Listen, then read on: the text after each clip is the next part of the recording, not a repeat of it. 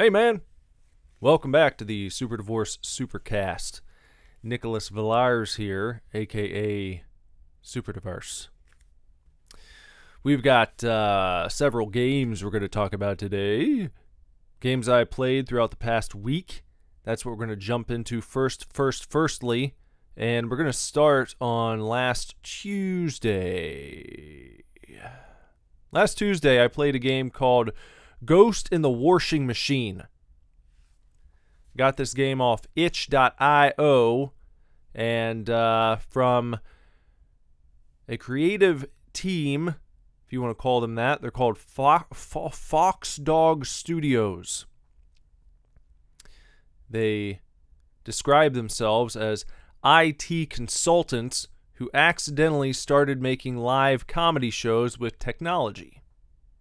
So they're not strictly game developers, but they do develop games. They've made several of them that I'll also kind of tell you about here. But as far as their live comedy shows go, you can join in using your cell phone. They like to incorporate technology into their live comedy shows.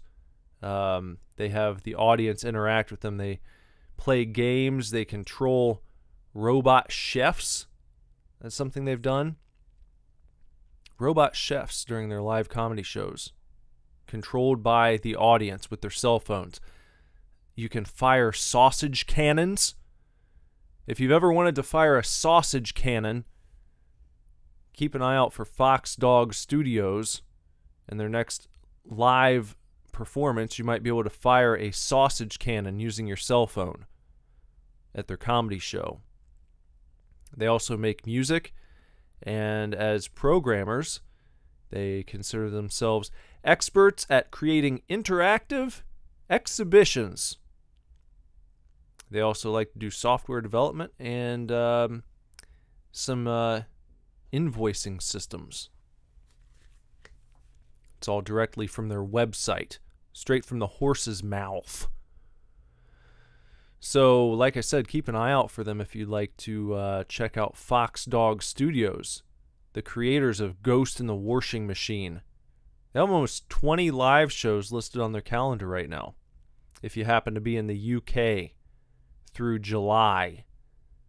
Between now and July in the UK, if you happen to be there, go and check out a Foxdog Studios program and fire some sausage cannons.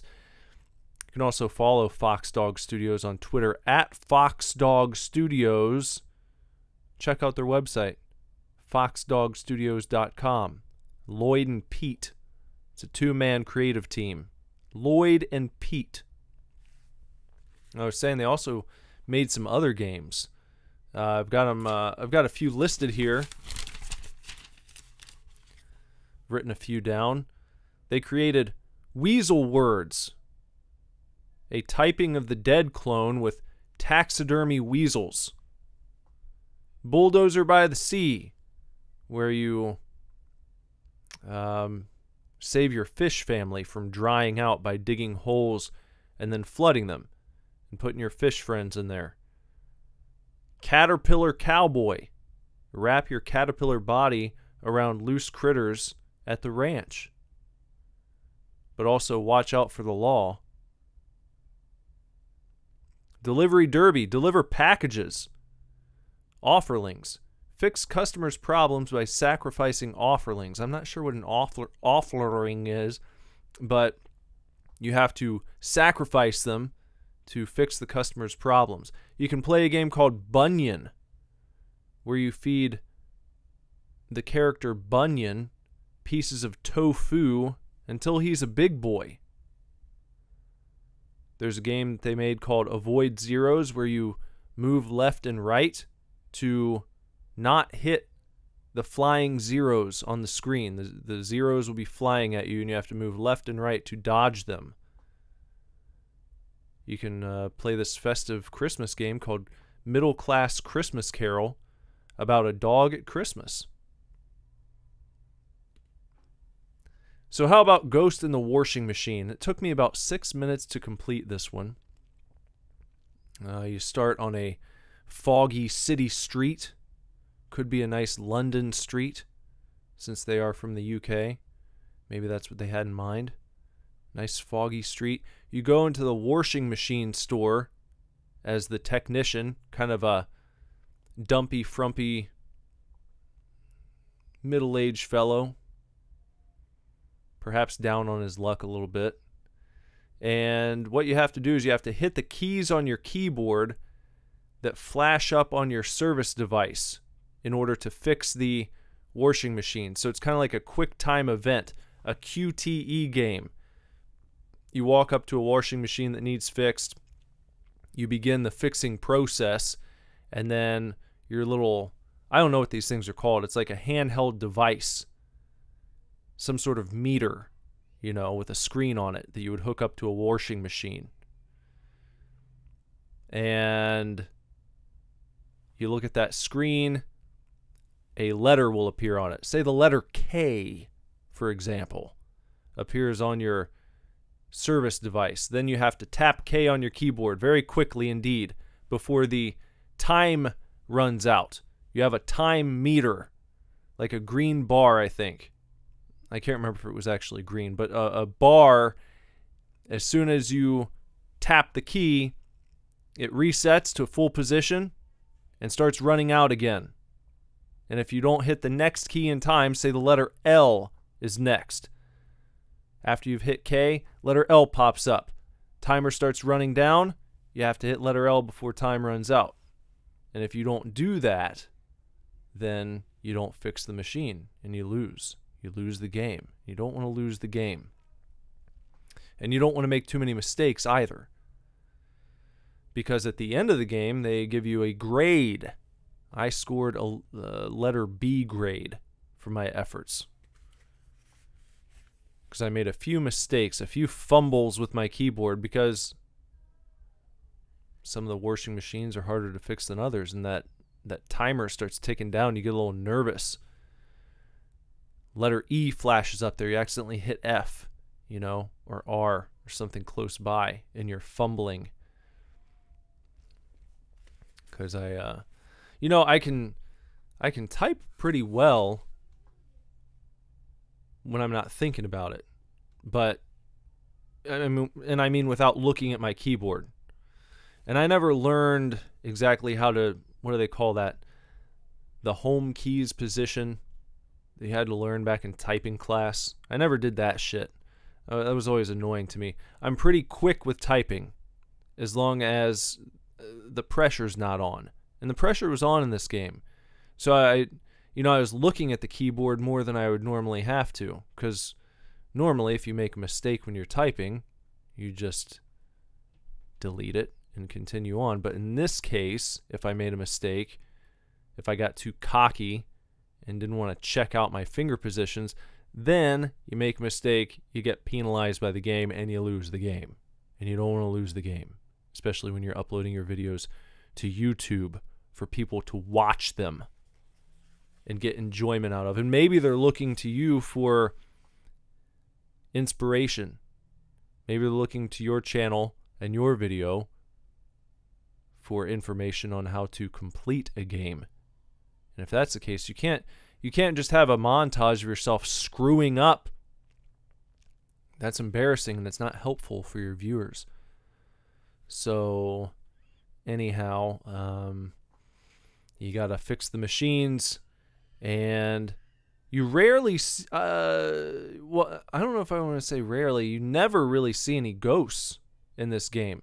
The washing machines, when you walk up to the ones that need fixed, they'll have kind of like a glow emanating from them. Imagine there's like an orb of light that is inside the washing machine. Some sort of color light, and you can see it kind of glowing. And I guess maybe that's supposed to be the ghost.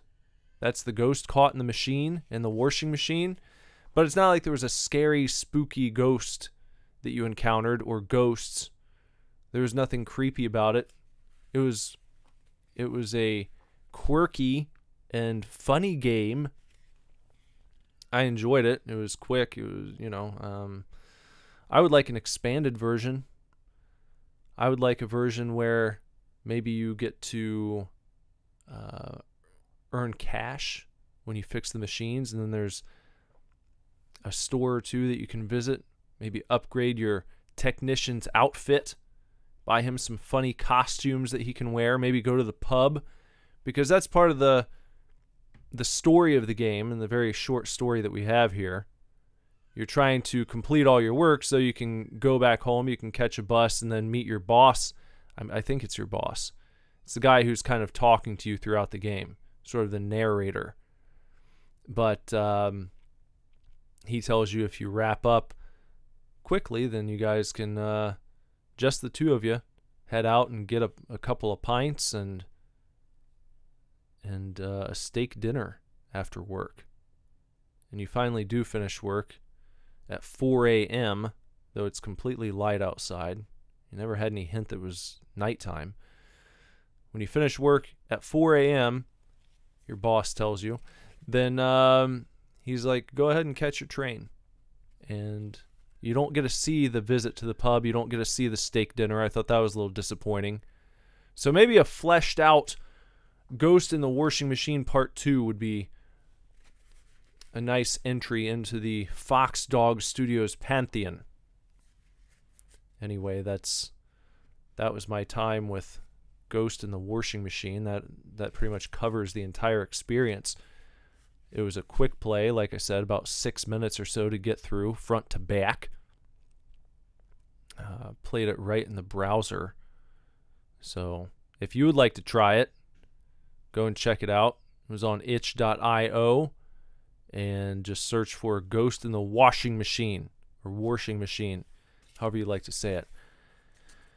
I think it's worth the under 10-minute experience if you're just kind of bored and you don't have anything else you feel like doing at the moment. I'm sure there are better things you could do with your time, probably. It's not a game I'd imagine many people are itching to play, no pun intended. But if you've been working at something, you've been doing your job, you've been doing what you need to do for a while, and you just need to turn your brain off for a few minutes and just enjoy some entertainment, but not too much. Just something to take a quick break, where some people might go outside and smoke. If you're not a smoker, go and play Ghost in the Washing Machine and consider that your smoke break, and then get back to what you're doing. Don't go to play this game, complete it, and get stuck on it trying to best your high score. I think that would be a little bit of a waste of time. Ultimately, I'm not the arbiter of how you spend your time, but there are, other games you can play too. Don't get stuck on this one. It's worth a playthrough once. A quick play, okay? And as far as a letter grade or a number grade score, I'm not going to do that. I don't want to get into the habit of grading things on that type of scale. I just want you to listen to my words, and then you make your mind up as to whether or not it's something you want to go out and try. I'm not going to sit here and I'm going to say, oh, I did it last time. I did that last time. I don't want to get in the habit of it. I don't want people to say, oh, well, Super Divorce gave it a 8 out of 10. I got to try it out. We're not going to do that. I'm going to tell you what I think. I'm going to explain to you some things about these games, but I'm not going to get into the number score game. That's not something I'm going to get involved with. All right, what's next? Moving on. Last Wednesday, I played a game called Bloodwash. 2 games dealing with washing machines in a row. Wouldn't have seen that coming. Never would have guessed that would be something that would ever happen in the course of me playing video games, my video gaming career. I wouldn't have guessed at some point I would play 2 games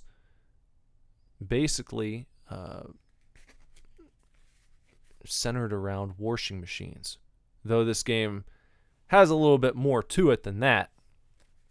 Quite a bit more to it.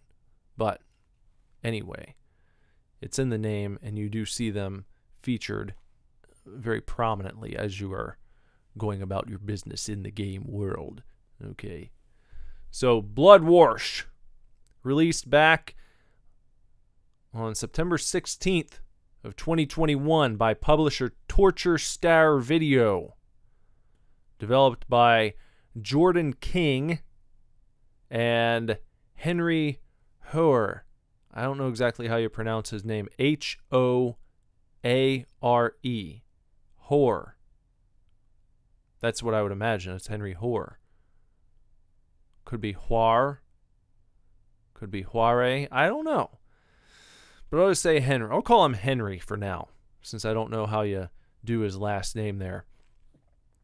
Henry, by the way, he helped out Scythe dev team on Happy's Humble Burger Barn. Played that game on this channel maybe a month or so ago. Big fan of the Happy's Humble Burger Barn and Farm games. Pretty much anything Scythe dev team has done has been awesome that I've played. Northbury Grove games, fantastic. If you haven't watched those videos, if you've never played them, if you've never heard of them, check out my gameplay videos here. You can look up the Northbury Grove Massacre arc. It's 4 games, and I crunched them all into one video. I did individual playthroughs. If you'd like to watch those individually, you can, but I also made a video that puts them all together, a one-stop shop for your Northbury Grove games, and you can check that out on the channel as well, which I urge you to do. And then play them for yourself, of course. That's ultimately what I would like everyone to do when it comes to me posting these gameplay videos, is to either help people out with parts they're stuck in, or to spur people on to go and try these games out on their own. I don't want it to just be a replacement for actually playing the game. I understand that might be the case sometimes because you're dealing with PC games a lot of the time. Not everyone has a personal computer that they can use to play video games on. So for those people, I understand. But if you have a PC and you can play games on it, then I hope you're not just using the no commentary playthrough videos to watch the games instead of playing them. I don't think many people do that anyway. It's just not as fun. You want to have the experience for yourself. So back to Jordan King and Henry Hoare.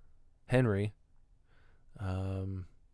Jordan has another game on the horizon called Night at the Gates of Hell, which looks to be another lo-fi horror title, same as Bloodwash. And he's also looking at releasing Booty Creek, Cheek Freak, Deathcade, and the Heebie-Jeebies.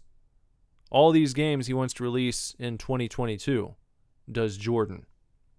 So if you'd like to follow Jordan on Twitter, keep up with his release schedule, look him up at Lego, Leggo, My Giallo, Giallo, Lego My Giallo. That is, again, Jordan King. Follow him. And if you'd like to follow Henry, he is at Henry, Hoare, number 8. Henry Hoare 8 on Twitter. All right, so let's talk about Bloodwash, the experience of the game itself. You start off this game in your new apartment as a college girl named Sarah. Your boyfriend Liam, he is hungover in the bathroom, and so when it's time to make a late-night trip to the laundromat, Sarah must go it alone. Now, why does Sarah have to make a late-night trip to the laundromat, you might wonder. Sarah has a job interview in the morning, and her drunk boyfriend, the piece of shit, didn't do the laundry himself. So she comes home, no laundry done. She has nothing to wear for the morning for her job interview. And the apartment building washing machine, which you try to use first down in the creepy apartment basement, that's not working. That's down for maintenance. So Sarah has no other choice at this point than to take the bus out to the 24/7 laundromat on the edge of town. I mean, I guess she has another choice. That's to wear dirty clothes to the job interview, but she's not going to get the job if she wears dirty, smelly clothes to the job interview. So she's off to the 24/7 laundromat on the edge of town. She hops on the bus. Some creepy guy comes up. Some creepy bald-headed fellow with some creepy, like John Lennon style sunglasses, those little roundy ones, you know, comes up and tells her she's gonna die tonight, and the child that she's carrying will also die tonight. Now, how this person knew that, Sarah is pretty perplexed, because I'm guessing Sarah's not showing at this point. So, you know, that's a little strange. A strange prognostication from this stranger on the bus. Shortly after this interaction, Sarah is dropped off at the strip mall where you are going to go and do your laundry. So take your clothes into the laundromat, toss your clothes into one of the washers there. Nice, big, spacious laundromat, by the way. Many machines to choose from. Washers and dryers, all various colors. It has a fantastic aesthetic to it, and very authentic for the sort of vibe and tone they're going for. I've been in laundromats like this in my life, so I knew exactly what the target was, the feeling, the vibe that you know, Jordan was trying to get across here, and he got it. Went for it and got it. A slam dunk as far as atmosphere goes in this game. And also just the visuals in general. I can't say this enough, but I've become a huge sucker for these lo-fi sort of PS1 era looking horror games. I see top tier AAA titles with the newest graphics, and the shit just, it's like I don't want to be a hipster about it, but it's just boring to me at this juncture. I'm just not very impressed by the most realistic graphics you've ever seen. It's just not something that I'm blown away by anymore. When I was coming up as a child I started playing my first video games in the late 80s and go way back there, when I had the original NES, playing Duck Hunt, playing Mario Brothers, playing Gotcha. These are some of the games that I remember playing just over and over again. Castlevania 2, Simon's Quest, all the Super Mario Brothers games, Mega Man. I was never really into Metroid when I was a kid. I loved Castlevania. I think I've talked about that before. I didn't own it, but I would rent it frequently from the local video stores. Way back then, it was Top Run or Take Two Video. Those were the local video stores in my neck of the woods. And then, a little bit later, early 90s is when Blockbuster first came to town. And then Hollywood Video and West Coast Video and Premiere Video. So many fucking video stores back then. It was awesome. And now they're like all gone. We had a family video that was about 40 minutes away that I would actually drive to sometimes because I wanted my son to have the experience of walking around the video store and renting shit, and just because it was so much fun to do. I just loved it. My wife and I used to go to the video store like every Friday when I was in high school and we were dating. And, you know, the first few years that we lived together before Netflix was ubiquitous and everyone was doing their streaming shit. I mean, it's weird to have lived through that transition and just have that experience be something you can't really do anymore. It's just not available to you. Something that you used to do weekly.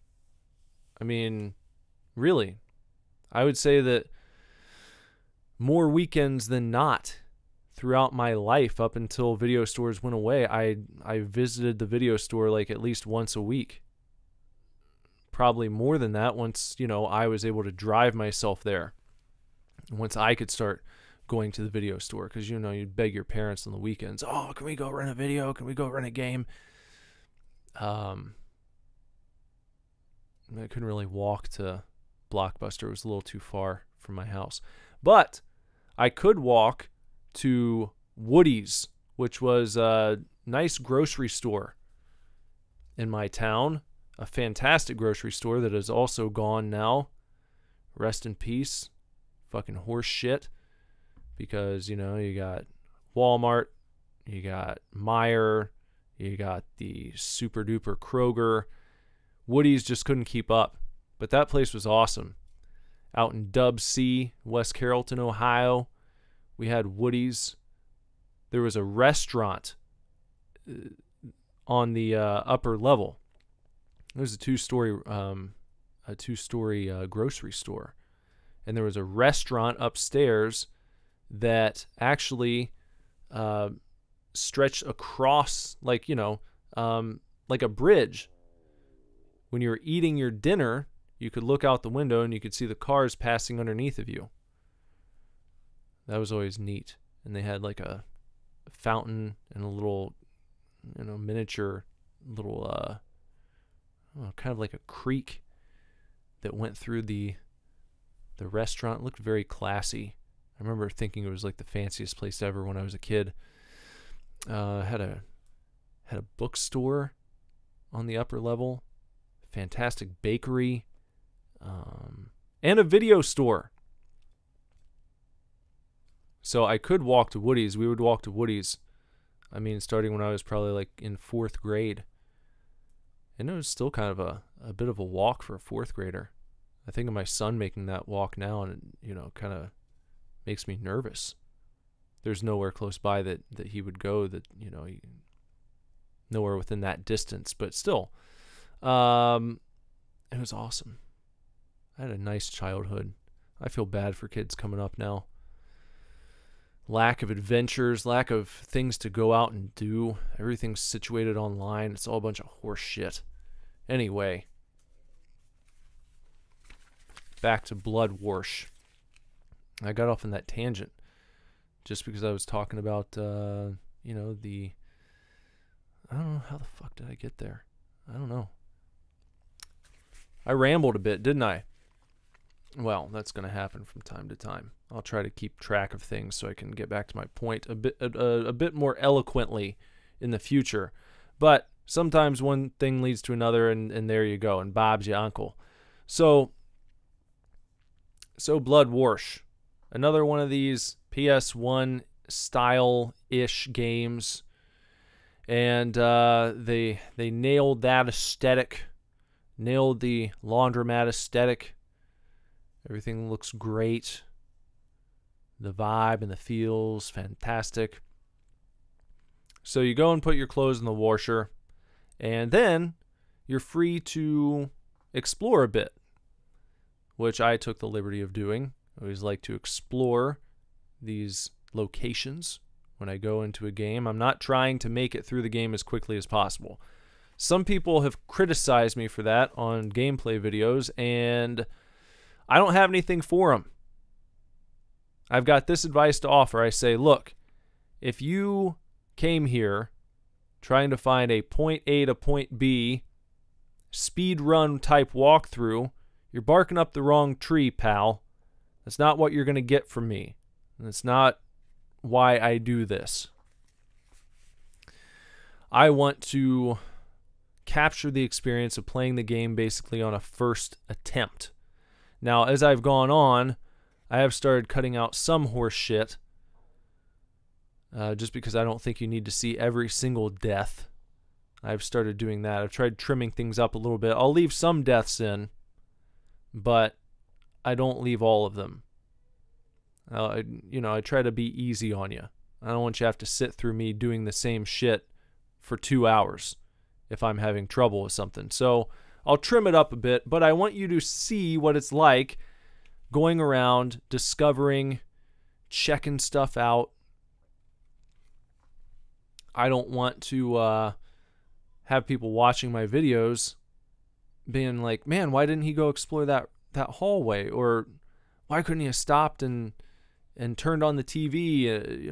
Why didn't he show us what was on the TV? Stuff like that. I try to leave that in. I try to do all that because that's what I'm doing, because I'm typically recording these things without ever having played the game before.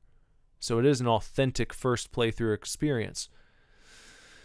Anyhow, you get to go explore the laundromat, and there are some kind of fun things to do.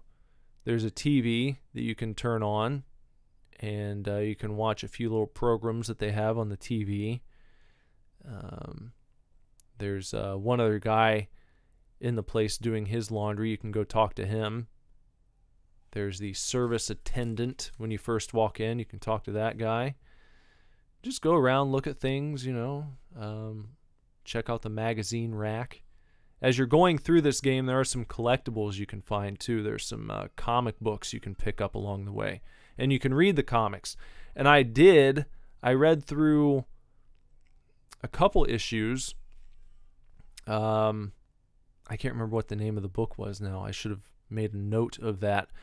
Then there was another book series that I couldn't find the issue 1 of, so I didn't open the second issue because I wanted to find the first one before I cracked the second one open, and I was never able to find that one. I don't know where it is. I'm sure that I could find some other playthrough where a person has found it, but I did not do that, didn't take that step, so please excuse me if that pisses you off. Well, it kind of pissed me off that I couldn't find it, to be honest with you. So I share your pain.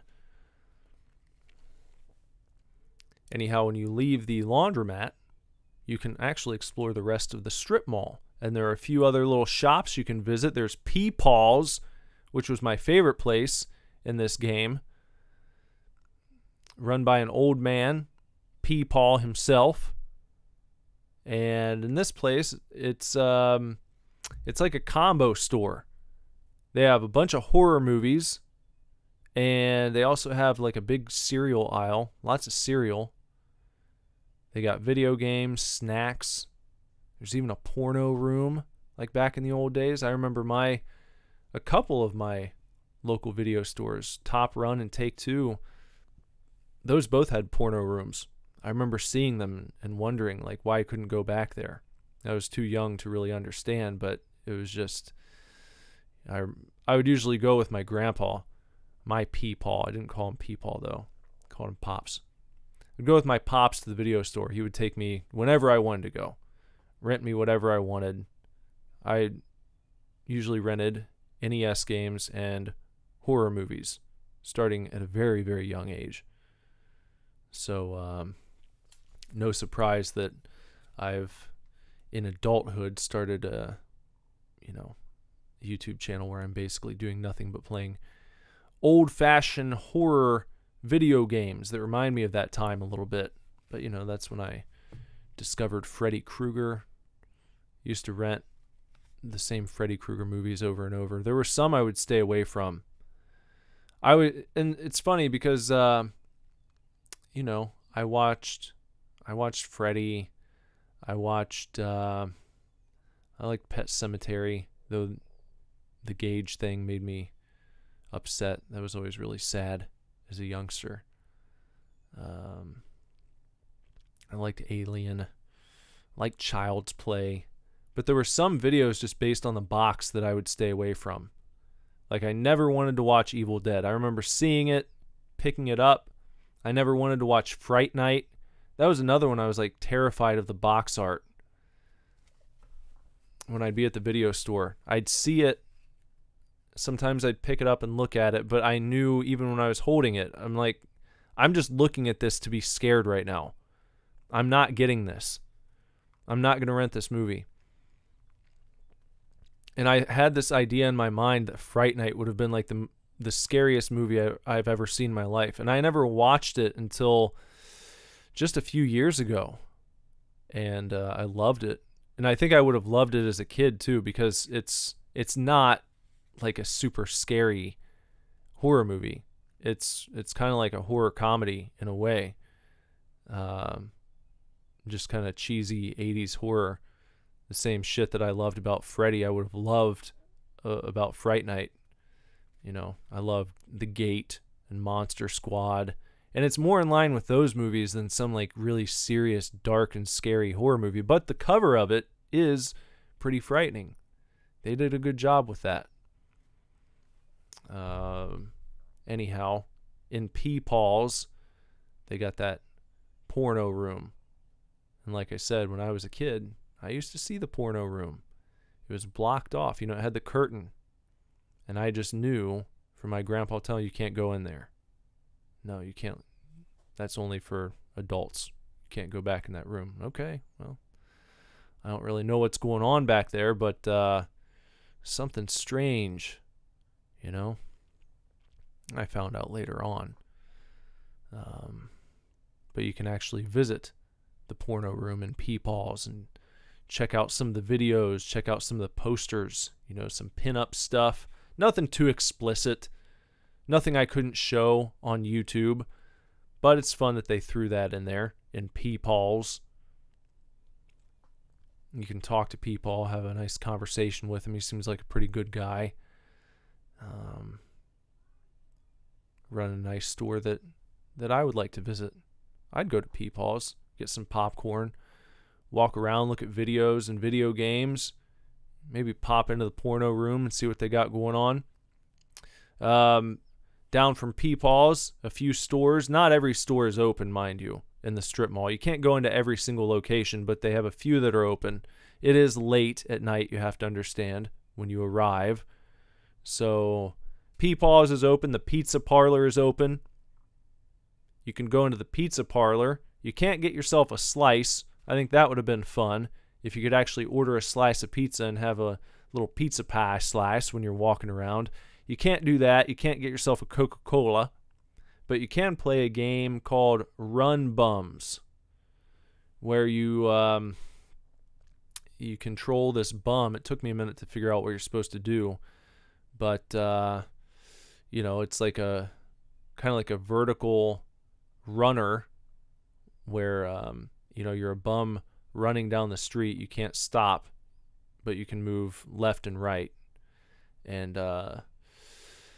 you have to throw up at the obstacles in front of you. There are pigs dressed as police officers. You throw up on them and get them out of the way. And then there are some snakes, I think, with top hats you have to dodge. I didn't make it very far. There's an achievement, I think, if you score 5,000 or more points, which I did not do. I think I could have done it if I tried it a few times, but I think I only played it twice and then got out of the pizza parlor. There's also a handheld game that you can play. You can find the handheld game in the Lost and Found bucket. It's not a bucket. It's like a, what would you call that? Tray. There's a Lost and Found tray when you first walk into the laundromat at the front counter, and you can pick up a handheld video game device, and you can play handheld game there, and you know, try and get the high score on that. There's an achievement for that one too, which I did get. So lots of fun little doodads and snickerty-doos that you can play when you're going through Bloodwash. Not engaging in the main storyline, but just kind of fucking around on the side. Just playing the game. Casually as heck. Now, there's also an appliance store that you can go into. Not much of note in there, just a bunch of old appliances. You can talk to the guy who runs the place. My least favorite location. Not a whole lot happening there. Nothing much. So, after visiting all the local shop owners and doing some searching around, you learn that there has been a string of disappearances in town. Seems to be pregnant women, of which you are one. Pregnant women are going MIA. No one knows what's happening to them in this area. Peepaw tells you a little bit about that. He actually sent his family away from this area because of all of the abductions, seeming abductions, I guess. So you can't confirm because people are just missing and they don't know where they're heading off to. They don't know what's happening to them. So do your wandering around, do your talking to people, finish your laundry, and it's still wet. Unacceptable. So you go look for the laundromat worker, the clerk, who you first talk to when you walk in, and you find him in his office dead. Dead as a doornail. Call the cops, and then you transfer the play over to a different character. You take control of a different character. You take control of Officer Burton, 20 minutes in the future. And you pull up to the plaza, head inside the tax building, which now has the light on. You can get in the tax building. Previously, when you're playing as Sarah, you could not. But when you come in as Officer Burton, you can enter the tax building where you hear a strange kind of baby crying sound. Though something seems off about it. Doesn't sound exactly like a baby. It's like baby crying-ish. There's something weird about it. Maybe a bit deeper tone. You go into the tax building, you look around for a bit. Spoiler, you get killed by the Womb Ripper, which is the name of the villain in this story. The Womb Ripper, targeting pregnant women. And the Womb Ripper comes out and gets you. You think you're doing well. You go through the tax building. You find one other person in there. You see them get torn up by the Womb Ripper. You make your daring escape. You go through the vents. You're crawling through the vents, and then all of a sudden the Womb Ripper pops up in front of you, and before you have time to react, you're slaughtered. You're taken away. You're taken care of. And play goes back to Sarah. Take back over as Sarah.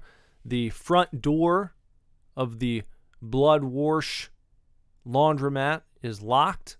You can't get out, so you're going to have to find a different way to exit this building. And what you do is you find a hammer. And if you do a little snooping around, you'll notice that one of the walls down the hallway by the change machine at the far end of the building, one of these walls has been repaired. And it looks a little shoddy. So you take your hammer to it, you rip through, and you end up in the old laundromat location, which was right next door. There was a fire there. Someone appeared to die in the fire. A lady was locked inside the building. It was set on fire maliciously, and when they went in to investigate, they couldn't find the body. They figured it all burned up, in the conflagration. And so you enter this old burned down laundromat location, which they never renovated, didn't bother to fix up. They just left it like it was, burned down in ruins. Some washing machines and washing machine parts and such still strewn about. And then they just moved right next door, They didn't even bother to leave the strip mall. And they said, you know what? No big deal. We just had this fire that was set here. We think someone died. we're not going to fix up this location that we had been running for years. No, we're just going to move it right next door. Just take everything one spot over to the right, and we'll set up shop there. And that's what they did. So you go in, you know, you're snooping around, you find some dead bodies, tension builds, you know the womb ripper is somewhere nearby. You find Officer Burton's pistol because apparently the womb ripper dragged him in there. I think you just find his arm and his pistol. It doesn't say that it's Officer Burton's, but we can deduce that it is his because you just were playing as him. You got attacked by the womb ripper and then take back over as Sarah. You find an arm with a pistol.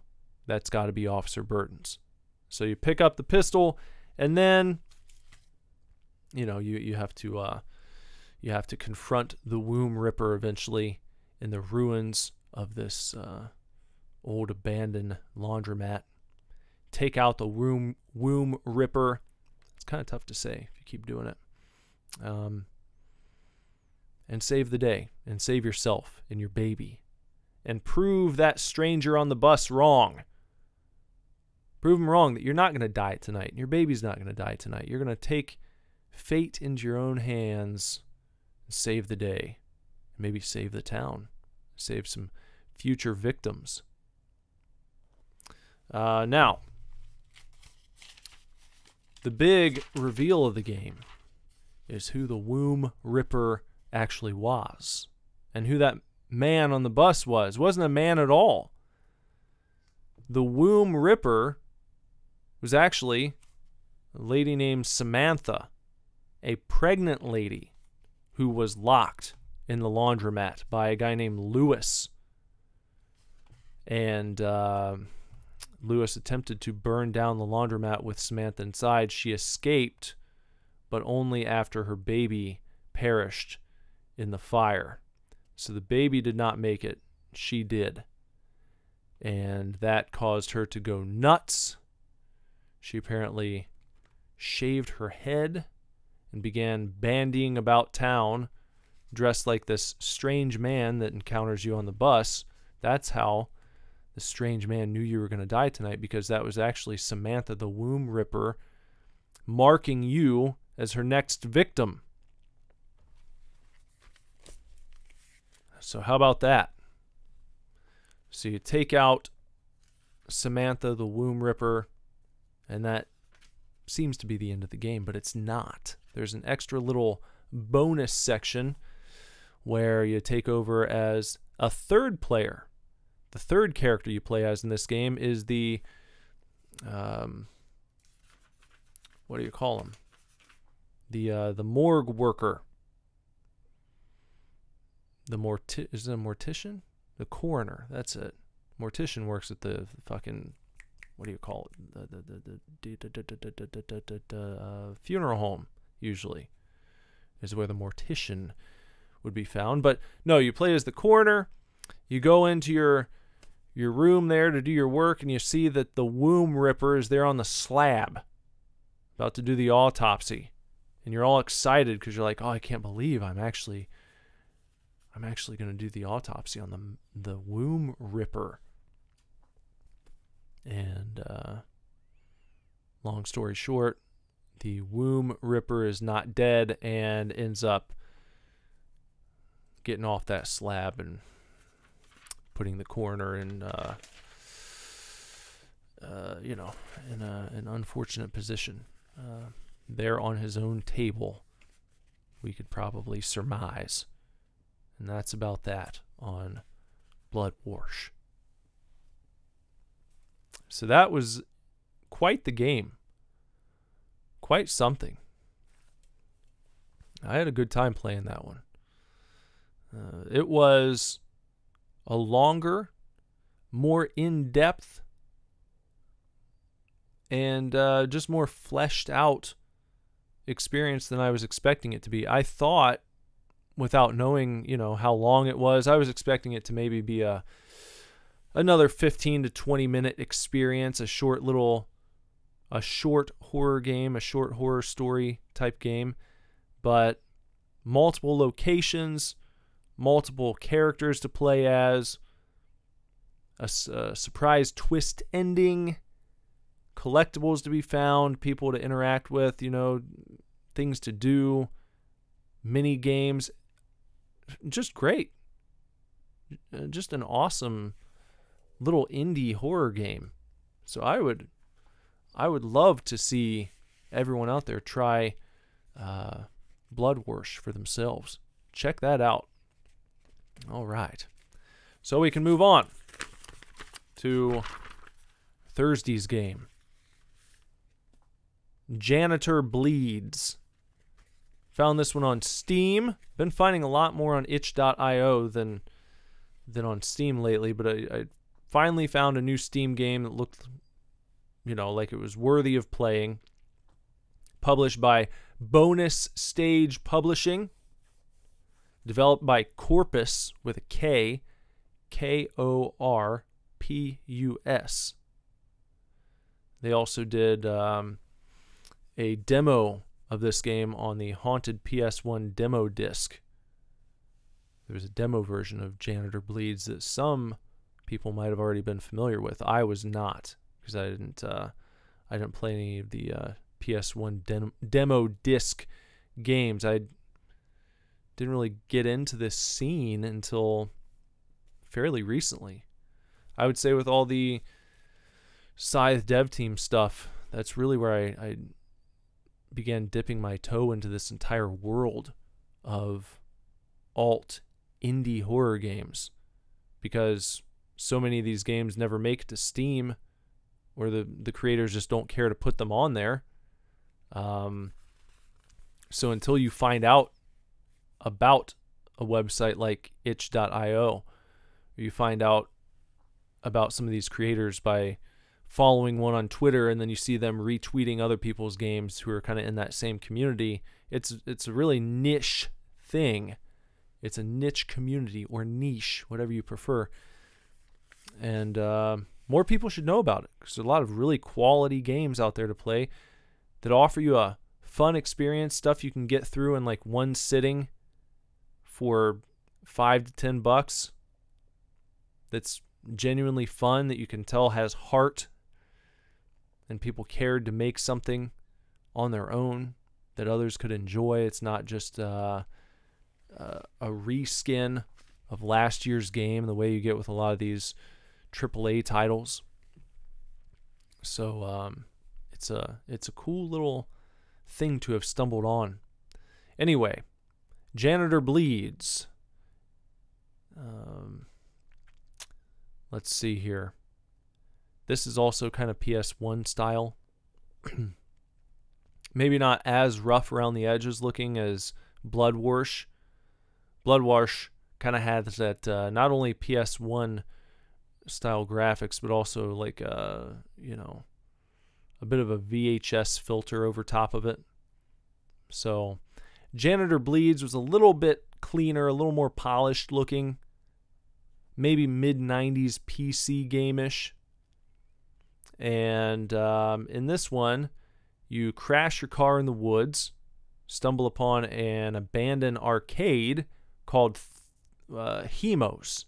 Hemos Arcade. Hemos. You investigate the arcade, and first thing I did was just kind of walk around.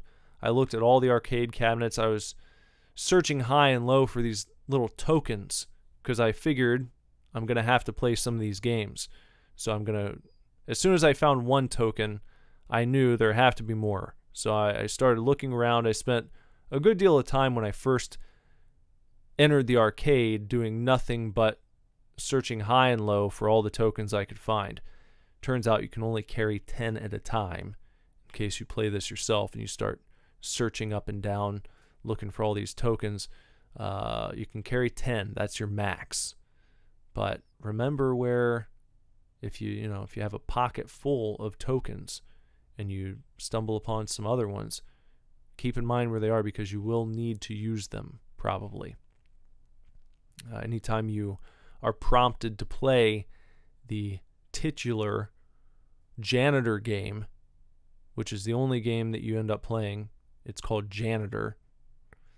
You have to play it multiple times throughout the game, and each time you play it, you have to use 3 tokens to fire the game up. So keep that in mind. Anyway, there's a lot of cool looking cabinets, pinball machines, but you know what? Even after you turn the power on, none of the cabinets work. I thought that was disappointing because I thought, okay, I'm entering this old school arcade. I'll flip the power on and I'll mess around some with, hopefully some of these games that I'll be able to play, but you can't. It gave me a similar feeling as to when you're playing Five Nights at Freddy's Security Breach and you go in like the Fazbear arcade and there's all these cool arcade machines, but you can't play any of them. And that's disappointing to me. Even if it's like a really simple, almost phoned in experience, I'd like for the arcade cabinets to be interactive. Even if it's like a clone of Pac-Man or a clone of Galaga or something like that. Or, even something more simplistic, a clone of Pong. Whatever. It would be nice if you're in a game like this, power's on, the machines actually start up and you can go around and play them. But you don't get the opportunity to do that. You can only play the Janitor game, which you need to do. That's part of the mechanics of this game and how it works. You actually have to play the Janitor game to proceed through the story. And the way that works is basically you take control of the janitor in the game that looks like an Atari game, looks like Atari era. You're moving around the screen as the janitor. You have the mop. You clean up spills, and you clean up piles of trash. There'd be like a garbage can.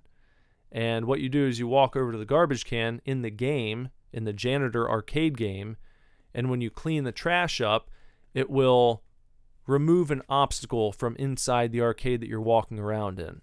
So it's like the Janitor game you're playing has an effect on the real world you're walking around in Janitor Bleeds. So you have to do that, and you have to find different janitor machines that will kind of be at different levels. You start a new game on a new machine, you find the obstacle in the game, clear it out, a new path opens, and you can continue through the arcade and continue making your way through the story. So that's kind of how that works. That's how that mechanic unfolds throughout the game. So you got to do that. You got to clean up the trash. You have to find some keys in the janitor game, and then the key comes out of the arcade cabinet somehow. It'll like float in front of you when you find it in the game. So you have to transfer the keys you find in the janitor arcade game out of the arcade game, grab hold of it, walk around, unlock doors, pretty standard fare, shit like that. It's kind of neat though, the idea that you can transfer these items not just out of the janitor game, but in some circumstances you'll have to actually put something into the game. You have to transfer your flashlight, for instance, into the game for the janitor that you're controlling to use on a particular part. Stuff like that. So it's got a little bit of a puzzle-ish element to it. Some brain teasers make you think about what you got to do to proceed. And all the while, there's a mysterious kind of glitchy looking entity that wanders the arcade. It's not always coming after you, but you'll hit certain parts where you have to avoid this entity, and until you make it past that section, it's going to be coming after you. You're going to have to avoid it. There's no way to kill it. So it's like stay out of the line of sight. Don't alert it anyway, and, you know, move on to the next. At the very end, you have to kill the entity using a couple of light guns that you find. You know, like the guns you would have used to play, what's it called, Time Crisis. If you ever played the Time Crisis arcade game, it's like those light guns. You find a pair of light guns, and then you enter into this room that's, you know, trapped you in with the entity and a bunch of bloody-looking arcade cabinets. And you have to shoot him up until he's dead. Now, the first time I did that, there was a bug in the game that I did not know about that got patched like while I was playing it. So, I mean, it didn't, the patch was released, let me say it that way. The patch was released while I was playing it. So I had to quit the game, and then when I went back to fire it up again, the patch downloaded, and I was able to start it and actually complete that boss fight. But the first time I faced the entity, I had to have run around this damn arcade for like 20 minutes shooting it with these light guns, and there was no indication that any of like, you know, my attempts to hit it were actually connecting. There was no health meter, there was no like flashes of light to show that it was making contact, that I was actually doing any damage, and I just assumed that that was how they made it. You know, because everything else had worked fine up to that point. I hadn't run into any glitches or anything, but it was really pissing me off because I was like, why would you put this bullet sponge boss fight at the end of this game that's been pretty straightforward, not much bullshit, and then you throw a bullet sponge boss fight at the very end with no health meter, with no animation to let the player know that they're actually making contact with it. I was really getting bothered. And I finally just decided to let it kill me. And I was going to be done with it.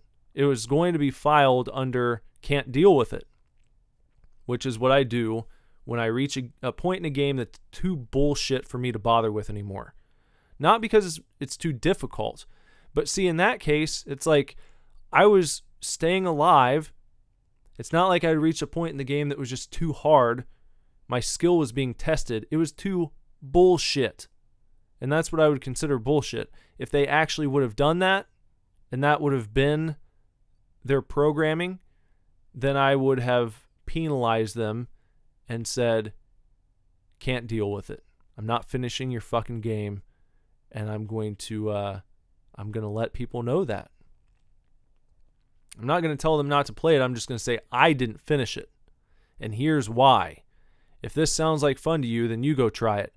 But luckily, it was a mistake. And I saw that that was part of the fix. It was like fixed entity boss fight. Okay, all right. Well, fire it back up here and I'll give it another shot. And it's not difficult at all to get through. Drop down into that little arcade room. The entity comes after you. You blast it with a light gun. It's, you know, a couple minutes. It's not like it had an infinite health bar the way that I had imagined the first time I was playing. You know, it was a pretty quick and easy boss fight, all things considered. So you get past that part, and then there's still another sort of Lovecraftian kind of cosmic monster that you have to face at the very end, and it's got, I guess you might call them eyeballs. It looks like a, you ever seen Day of the Tentacle? That's what this thing reminded me of. Like a big blobby kind of cosmic cone entity with some noodly appendages and eyeballs everywhere. These like yellow eyeballs. They could have been yellow pustules. I don't know, but you have to shoot those with a light gun until you popped all of them, and then that's it. And then the facade, we could call it, of the arcade that you've been running around in disappears. The monster disappears. And you're standing sort of in the ruins of this arcade that you think you've been walking around in. But have you? Were you in a different dimension? Did any of that actually happen, or were you just kind of imagining it? That's the story of that one. You don't really know.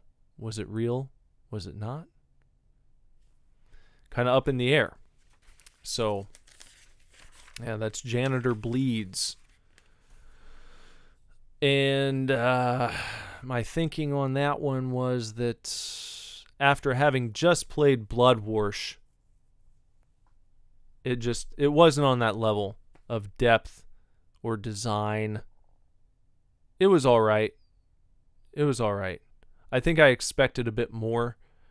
Looking at the screenshots, looking at the atmosphere, being inside this arcade, it just wasn't as varied, you know. Once you get into it, you're kind of seeing the same machines over and over again. None of them work, which was, again, disappointing in my opinion. And really didn't have like a memorable soundtrack or anything, which can kind of hurt a game like that. So it was all right. It wasn't horrible, but I wouldn't say it was fantastic either. So that's Janitor Bleeds. If you want to follow the creators of Janitor Bleeds, the publishers, Bonus Stage Publishing, you can find them on Twitter at Bonus Stage Pub. If you'd like to follow the developer, Corpus, they're on Twitter at Corpus with a K, Korpus official. At Corpus official. Pardon me. All right. Consulting my notes for what's next. What else did I play last week? On Friday, played a game called Amanda the Adventurer. Found this one on itch from developer James Pratt, an Ontario man who can be followed on Twitter at JP Game Design. No, sorry. Twitter is... I looked up his Twitter and it was gone. But you can follow his exploits in his career at jpgamedesign.com. James Pratt, a man of Ontario, Canada. Also created some other games here. One called TV Time. Created Crab Cake Collection. Super Happy Penguin Pals. Appealing Personality. That's APEELING. Appealing, like you peel something. It is a speed dating sim / banana eating contest. So you might want to look into that. Dark Roads visual novel, Croc Creek, and a game called Speakeasy. So he's got a few things under his belt. Does James Pratt. Here's some trivia for you. You know what James Pratt's favorite video game ever is? I got this from his website. Banjo-Tooie. Not Banjo-Kazooie. Banjo-Tooie. You don't hear people bring up Banjo-Tooie very often. But he is a big horror fan, and that, I guess, informed his decision to create this game, Amanda the Adventurer. In this game, I have trouble calling it a game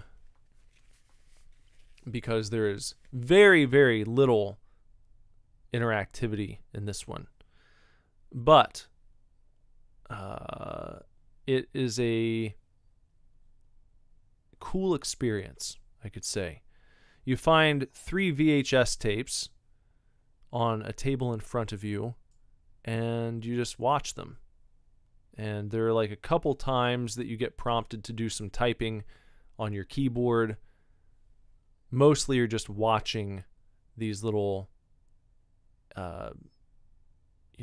animated segments of Amanda the Adventurer. And, it's kind of like a parody, I suppose, of Dora the Explorer. Dora the Explorer. Amanda the Adventurer. You've got a little lamb friend with you and each tape puts you in a different scenario.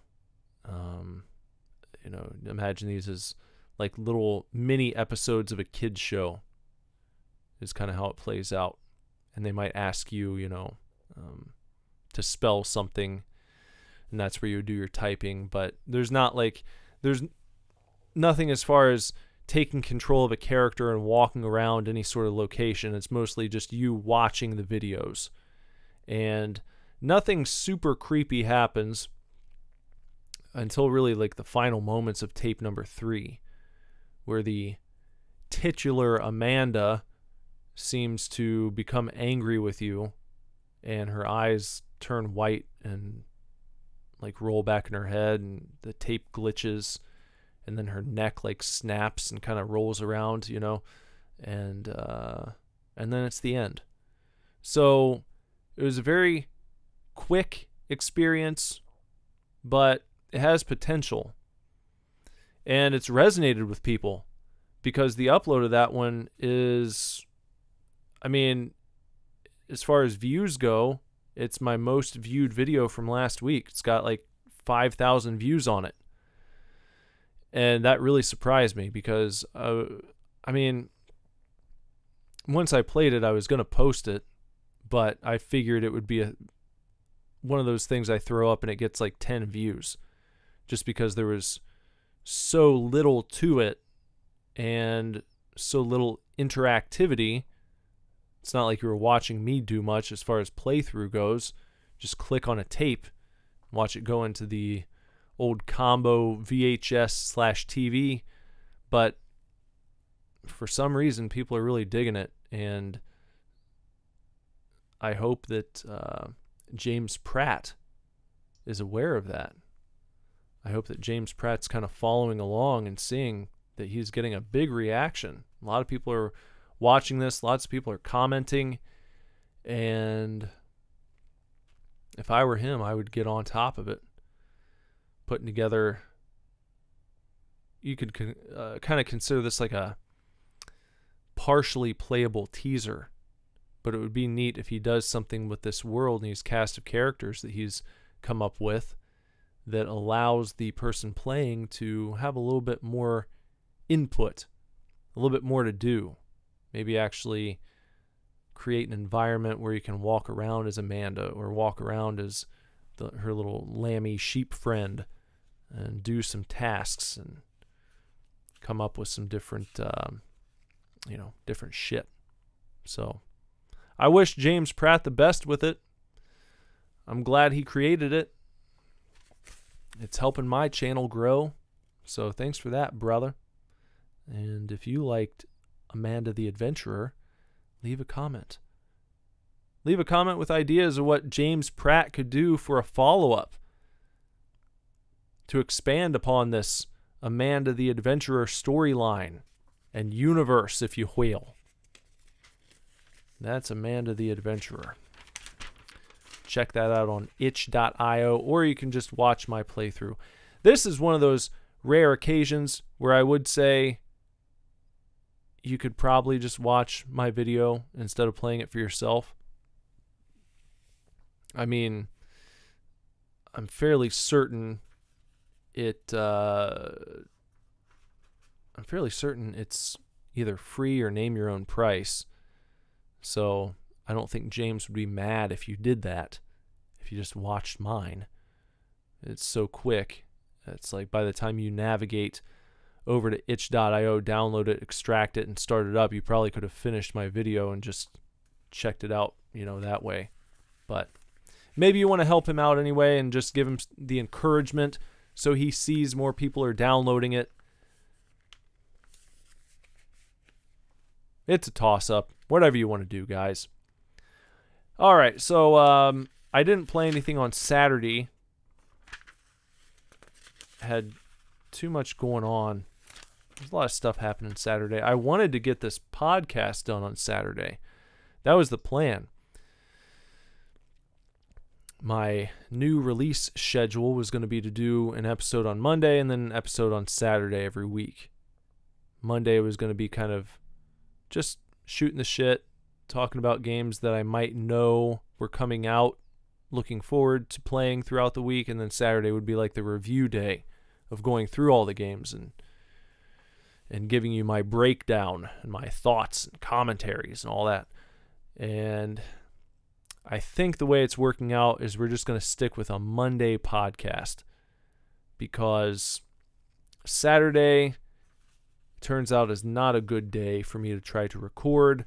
I've got the kids, and I basically have to count on all the kids like doing a good nap time, not interrupting, and giving me the time to sit and get this done, which is just not happening right now.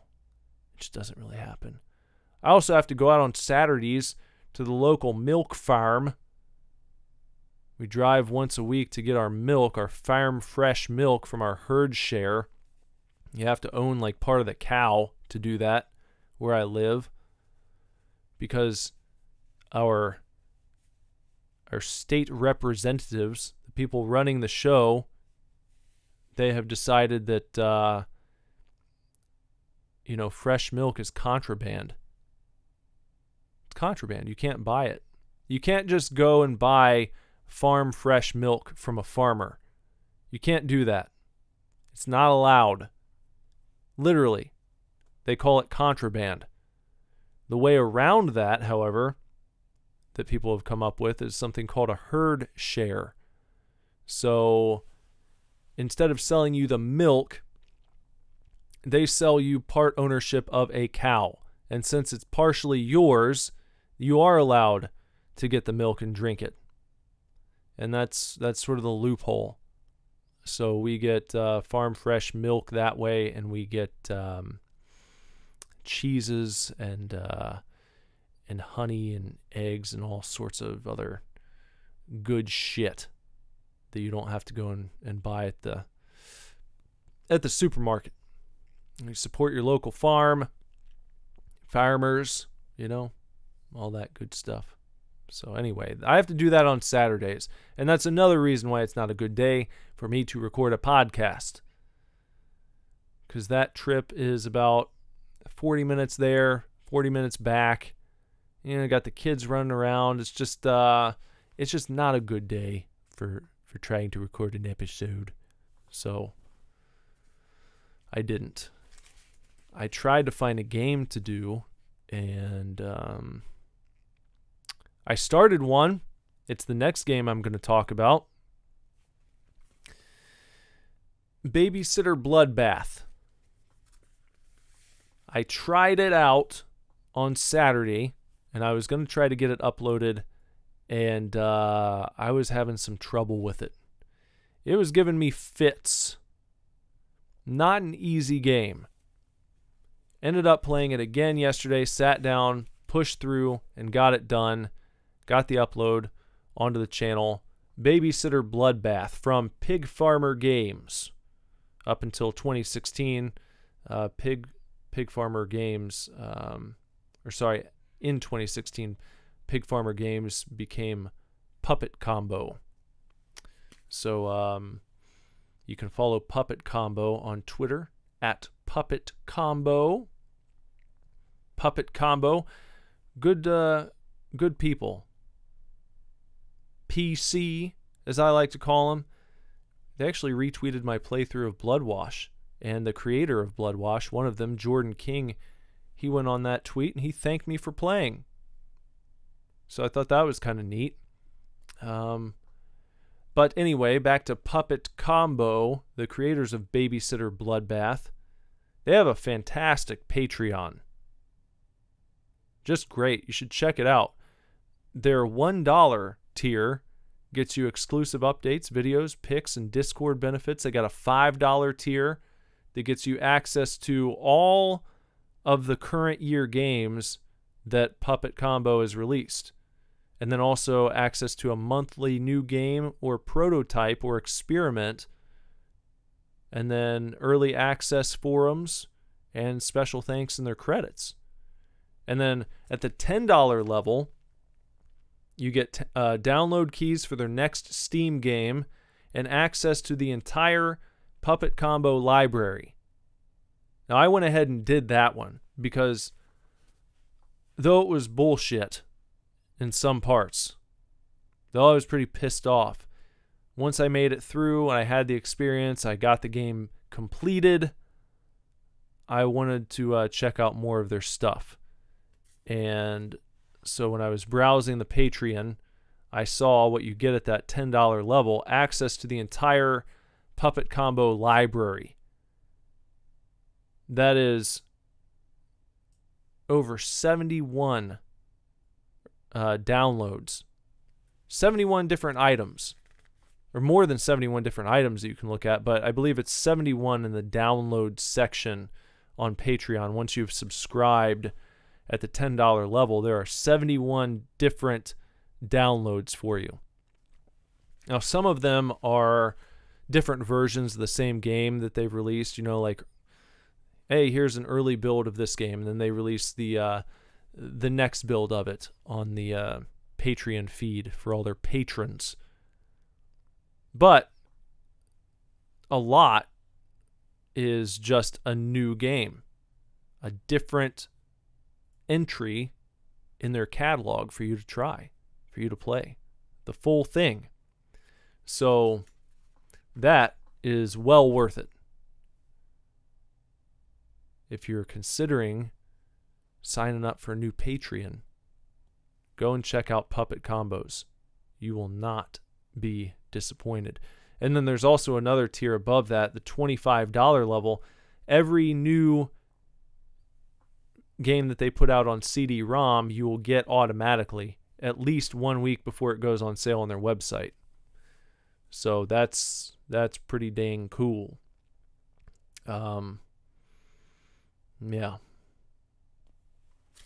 And their website, the Puppet Combo store, has some of the games they've put out on CD-ROM previously that you can still pick up. I think a couple might be sold out now. But if you're a collector, I thought that was a neat little item you could grab. Kind of in PS1 style packaging. Has that kind of look to it. So they are right in the pocket on the classic horror stuff. Those Puppet Combo people. So what is Babysitter Bloodbath all about? I said I almost threw the towel in on this one. Because it was so difficult at certain parts. But I gutted it out. I made it happen. And, you know, part of the reason I didn't want to give up and throw in the towel is because it kind of would have been my fault. And I try not to file a game as can't deal with it unless it's something that I can pin on the creator, not just on my lack of skill or ability. So after I'd put a few hours in, took a step away, took a nice break, came back to it, I was like, all right, I can do this. I'm going to do this now.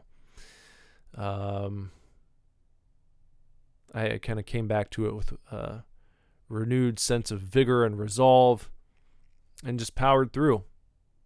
And there were some disappointing moments. There were some gnashing of teeth. But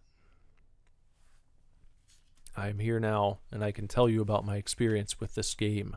So, in this Babysitter Bloodbath, you are playing the role of a babysitter named Sarah.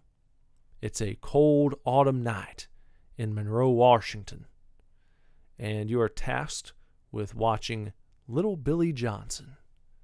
While his mommy and daddy are going to go out for the evening, you, Sarah, you're going to stay home with Billy. Hold down the fort. Now, before I go too much further into this, when you start the game, you can play in either VHS mode, which has that kind of VHS filter on it, or you can play in DVD mode, which gives you crystal clear visuals. I played in VHS mode. You also get some camera options. You can play in first person, third person, over the shoulder kind of deal, or in movie mode, which is like classic survival horror, fixed camera, original Resident Evil, Silent Hill, that type of deal. And that's what I did for the classic appeal. If I would have played in first or third person, I think the game would have been much easier. But the tank controls in this game, with the layout of the house, with kind of the way that the character moves, it's a little trying. It definitely takes a minute to get used to. And the camera angles do not necessarily help you as far as remembering the way the house is laid out. It's like it tricks you on purpose almost. So that was another hurdle that I had to jump in order to get myself to a point where I could competently make it through this game.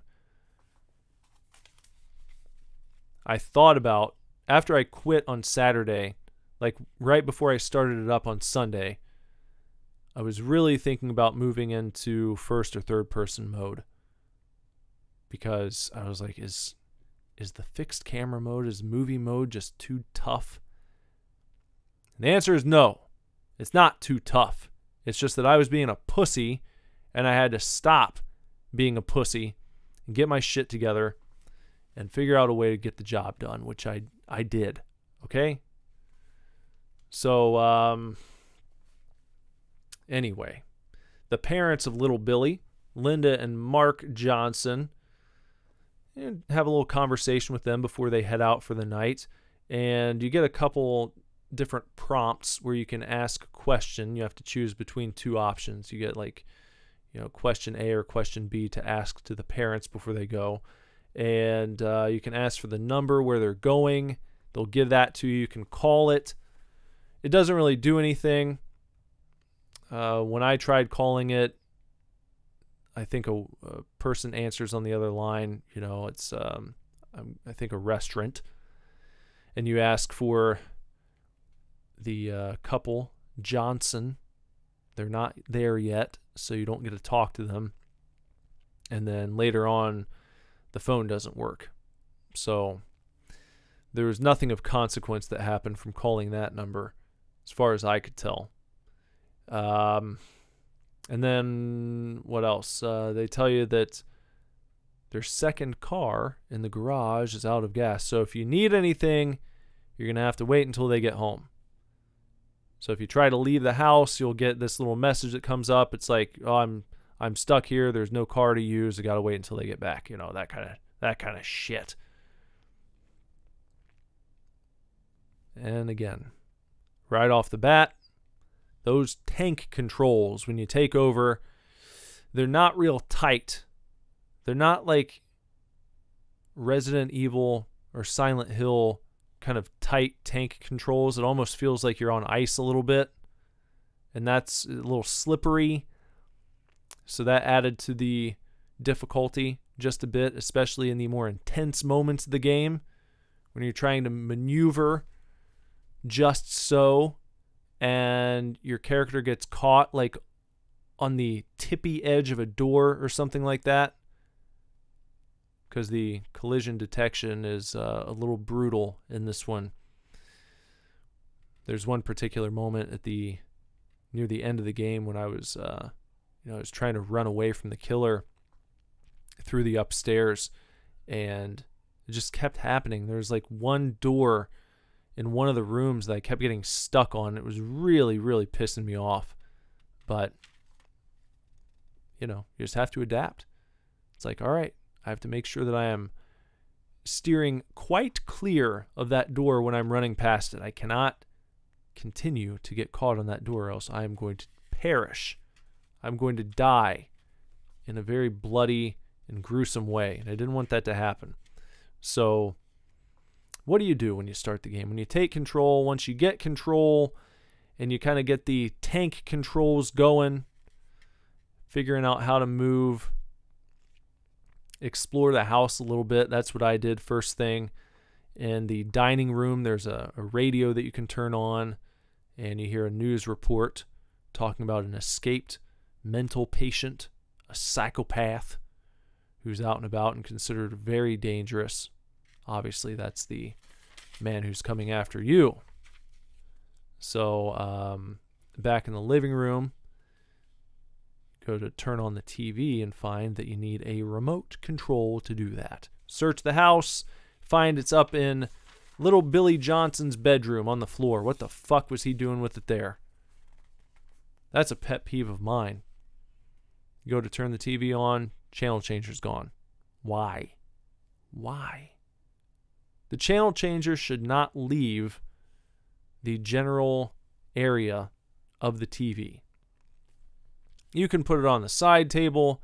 You can put it on the TV stand. You could maybe even put it on the mantle in the fireplace. But no one should ever find the remote control for the TV in the kitchen, in the dining room, in one of the kids' bedrooms, in the office. Never. It just should not happen. So, the fact that the remote control was on the floor in Billy's bedroom, it's just not a place you would think to look. Why would that little shit take the controller, the remote control up to his bedroom and then just leave it on the floor? Seems like a lack of discipline going on in that house. The boy needs a talking to. So, you get that, you get the damn thing for the TV, and what else you find around the house? You find some VHS tapes as you're going about. You would use those to save the game. In Resident Evil, they had ink ribbons. In this game, in Babysitter Bloodbath, they have VHS tapes. So when you find a VHS tape, make sure you pick it up. They're very few. I only found 3. That means you can save 3 times in this game. So you best make them count. You find a flashlight in one of the bedrooms upstairs. You're going to need that for show. And so you get the TV going for Billy. And then you get a phone call. You get a phony phone call from Ed Rooney. And it's the psycho. And he's mumbling and grumbling and saying all sorts of weird-ass shit in a creepy, creepy tone, muffly voice. You hang up. Phone rings again, immediately. And you think it's him again. But it's not. It's your friend Jill. And actually you think that she's the one who made the obscene phone call. But it wasn't her. It was the psycho. Your friend Jill asks you, what you're up to for the night. And if you're going to call the guy from the mall. You met a handsome fellow at the mall named Jack. And yes, you are going to call him. But first you have to go get his phone number from your coat, which Mr. Johnson took for you when you first walked in. So you head over to the coat rack in the coat closet. You're looking for it. And little Billy Johnson appears behind you, snickering, shit-eating grin on his face. And he says, "Hey, you looking for this?" He's got Jack's phone number. So he starts running all over the house. And you have to try to catch him. Now, I found the best thing to do was just to go into the living room and stand in front of one of the doors and start mashing the space bar, which is kind of your action button to stop and, talk to someone or to examine items, what have you. Just stand in front of a door and just start spamming that space bar. And eventually, he'll probably run into you. And you can get your, boyfriend's phone number there.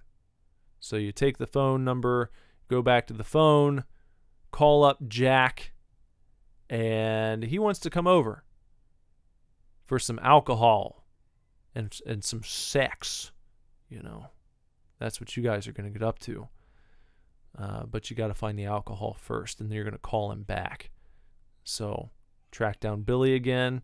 You ask him if he knows where the key to your parents' liquor or his parents' liquor cabinet is, and he knows. But first, He wants you to make him something to eat. He needs a little snackety snack. The snackety snack can be found in the kitchen. It's a box of cereal, and in the refrigerator, you can find some milk. Go into your menu, combine the items, and then take little Billy his bowl of cereal, and he gives you the liquor cabinet key. And a little trade there. Yeah. So you head upstairs, get the liquor from the liquor cabinet, call Jack, walk back into the living room. You see that Billy's passed out on the floor, and he has spilt his cereal everywhere. He's passed out. He's cereal drunk. His bowl's been overturned. There's a big milk mess on the ground. You don't have to clean that up or anything. Would have been a good job for the janitor from Janitor Bleeds, but you don't have to do that. So you just carry Billy upstairs, you put him to bed, and then ding dong, bing bong. Someone's ringing the doorbell. Do you unlock the door? Yes, you're going to have to. You unlock the door, you go outside, and Jack scares you. You know, I knew at this point it wasn't going to be the killer this early. I knew it was going to be a false scare, just a jump scare, just something fun. You know, he comes out with a mask on, takes it off, and it's boyfriend Jack from the mall.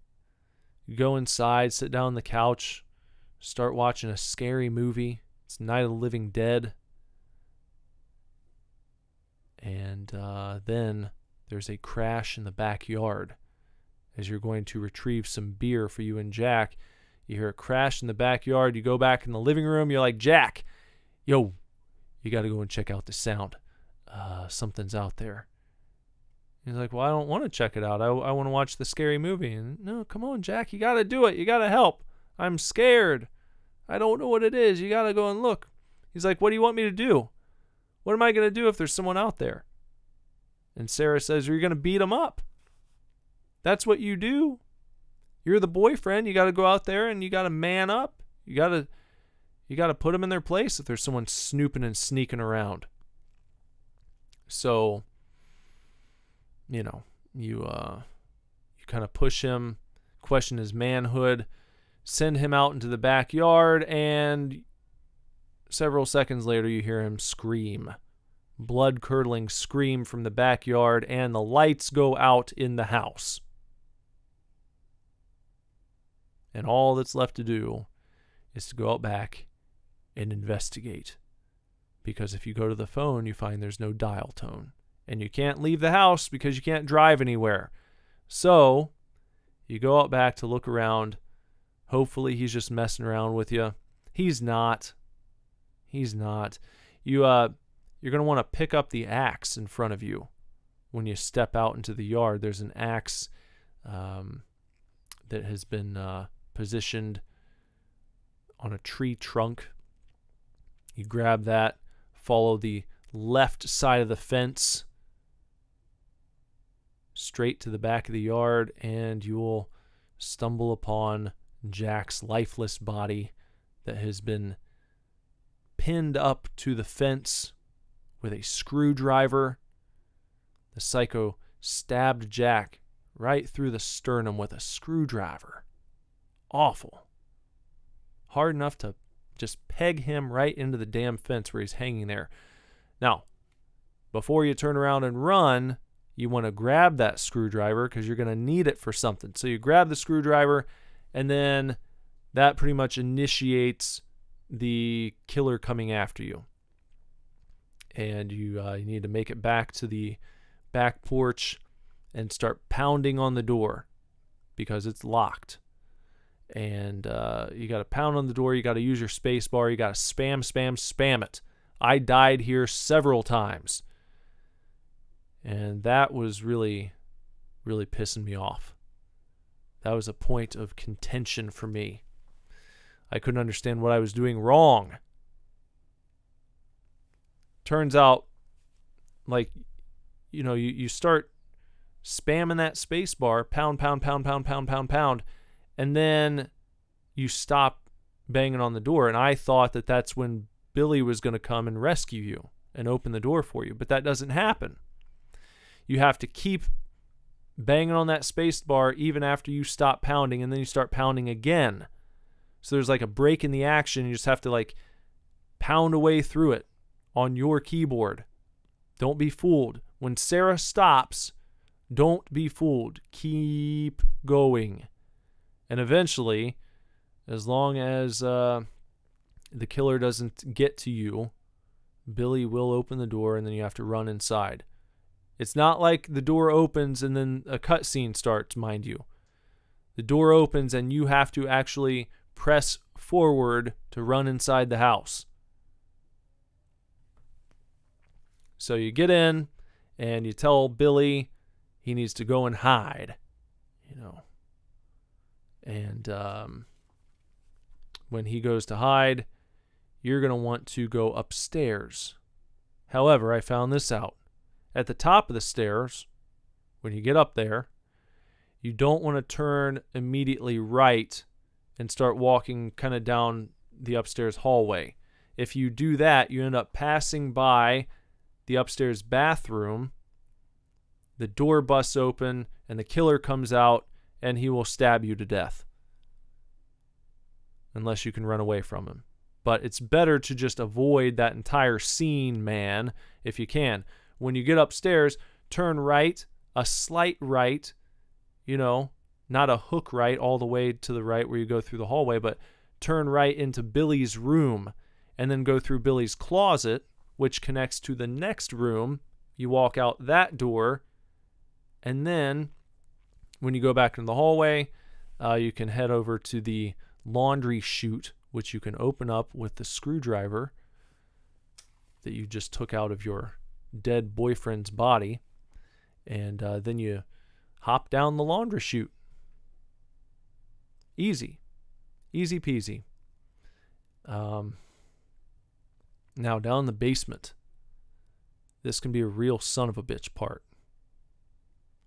What you have to do in the basement is make your way around a kind of confusing labyrinthian layout to find revolver ammo, a key for the upstairs bedroom, and a VHS tape. You're going to want that one. And you also need to find some bolt cutters. I can't explain to you exactly how to get to these rooms. You can watch the video if you want help with that. But like I said, it's kind of labyrinthian. It really messes with your mind. It took me several times to do this because you never know where the guy is going to be hiding. It seems random. It's like randomly generated. So you might get a good run where he just doesn't pop up for a while. But then you might also get a run where he's like appearing behind you everywhere you go. And that can be very frustrating. And that can make you want to throw the game away and just quit. But don't do that. You'll get it. Hang in there. So after you have all those items, what I suggest is you use your last save right there. And then head upstairs. Use the key. Use the bedroom key for the upstairs. From the closet in the locked bedroom, you will retrieve a revolver and some revolver ammo. You grab those items as long as you're not being stalked, because there is a chance, by the by, that as soon as you leave the save room downstairs by the kitchen, that he will just be right in front of you and start stabbing you. That could happen. Or it could happen that you make it upstairs and he's, you know, at the top of the stairs waiting for you. Or you walk into the bedroom and he just materializes in the doorway behind you and you don't have time to go into the closet. See, what I did is I did it wrong. I made it harder on myself when I got to the end of the game, because I went upstairs. I was being stalked, so open up that closet. He's behind me. I had to run like all the way around the upstairs, keep him trailing behind me. You can't get too far away from him, or else he'll turn around and come from the other direction. You have to keep him following you. You see what I mean? Because if you run too fast, then he will turn around and you're going to run straight into him. So you kind of have to do it in a graduated way and pace yourself just right, just so. So he's chasing me. I ran back in on my next go round. I got the revolver, I got the ammo, and then I killed him inside the house, or so I thought. Not really.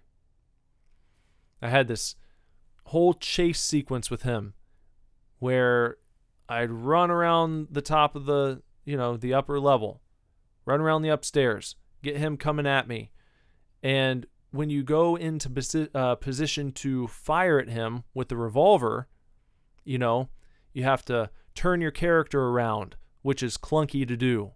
It's not as fast as you'd like it to be. All the while he's walking at you, so you get maybe 1 to 2 shots off, and then you have to start running again. And I don't remember exactly how many shots it takes to kill him. I feel like it might be, I don't know, 5 to 7-ish, something like that. But he eventually dropped over dead. Again, so I thought. And then, of course, remembering the words of the mother, they have a second car, but it wasn't gassed up. So you go downstairs, go out back, into the backyard. There's a shed that you can open up, because it's locked. This is where the bolt cutters from downstairs come into play. You open up the shed by cutting the lock off the door with the bolt cutters. You go in, you find a can of gas, and then you head to the left side of the house in the backyard, and there's a door that leads into the garage. You start gassing up the car, and this mofo, who I just killed, who I just had this epic encounter with and barely made it out of alive, just thought I killed him. He's back for more in true horror movie fashion. And you gotta do this fight all over again. I had 1 hit left when he died in the garage. I was already low on health. I think he stabbed me once while we were in the garage. If I would have been hit one more time, that would have been it. And I would have had to go back to an unfortunate save spot. Because when I saved for the 3rd time, you see, I had not, I think it was, what was it? I think it was the upstairs key that I had accidentally left in the basement. So from my last save, I had to go back into the basement, get that fucking key, then make it upstairs and unlock the door up there into the bedroom, and then get the revolver and the revolver ammo. I had to do all that without dying once. Otherwise, I would have been sent back to my last save file. And that's why the ending of this really was testing my mettle. Really tested my patience. And it was partially due to my my unfortunate decision to save the game where I did. Anyway, I barely scraped by him in the garage. I mean, the last shot that I hit on him, I think he was just about to slash me up. You can watch it and see how close it was. And then, and that's that. So the big takeaway for you should be, if you decide to play this game, when you get the revolver, you get the ammo, head outside immediately. Don't worry about trying to put him down inside the house. Just run away from him, get outside, get the gas can, and start gassing up the car, and then he's going to come after you again. That's the fight you have to worry about. And it's close quarters. It's a small little garage, which is another thing that makes it extremely difficult. An extremely difficult boss fight is how close he is to you all the time.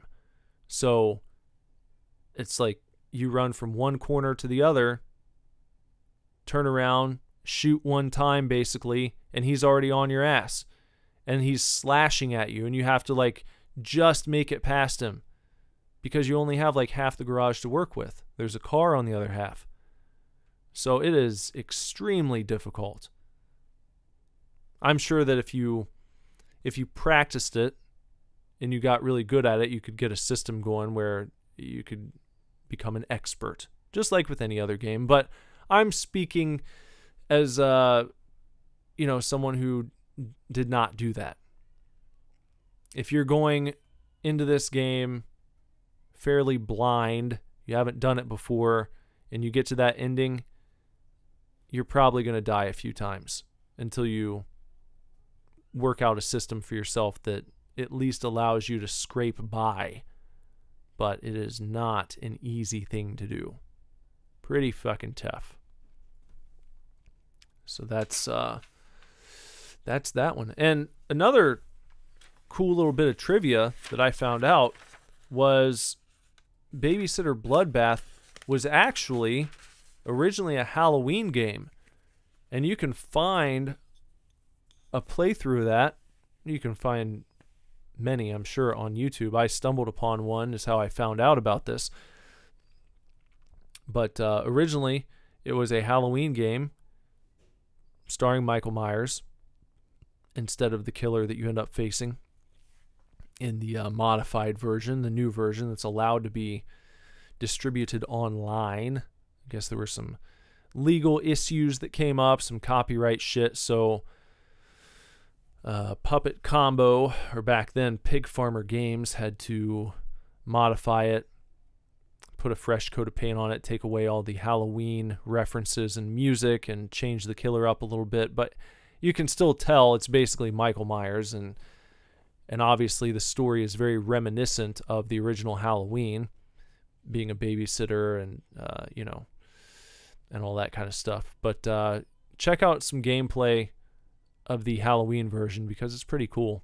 There are Halloween decorations up in the house, and there's pumpkins around, jack-o'-lanterns, and you get the Halloween music.